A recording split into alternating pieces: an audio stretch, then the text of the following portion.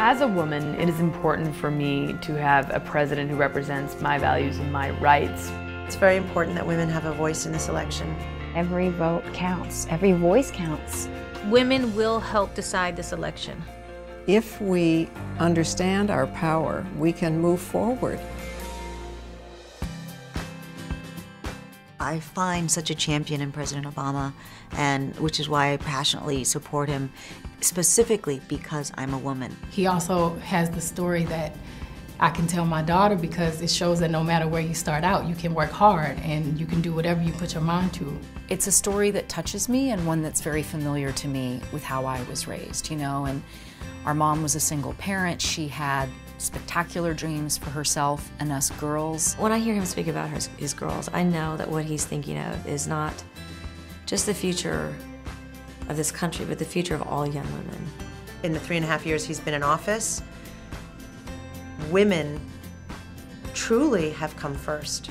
Unfortunately, I think in this election, there's a strong contrast between the positions of this president, who believes in women, who trusts women to make responsible decisions, and frankly, the Republican Party leadership, who seems to want to take away the right and put government in between women and their doctors. I'm a woman, but I don't expect any special treatment for being a woman.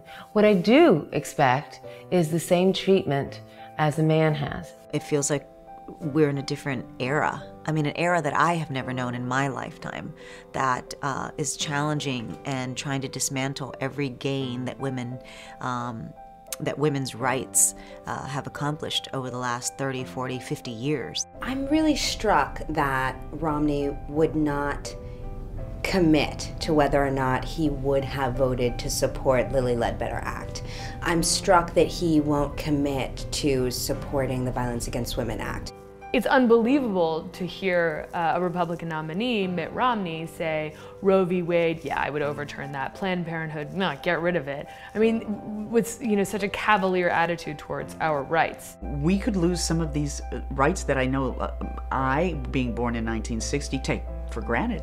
I was brought up with abortion being legal. I was brought up knowing that there was a Planned Parenthood where I could go and get screenings. How am I supposed to present that to my children, where I say, my daughter's going to may, under a Republican administration, have a different set of opportunities and obstacles than my son.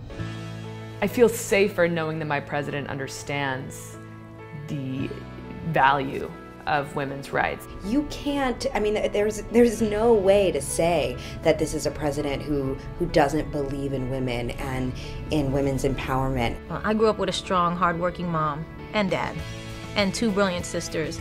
I learned that from an early age, that when women come together, there's nothing that we can't do.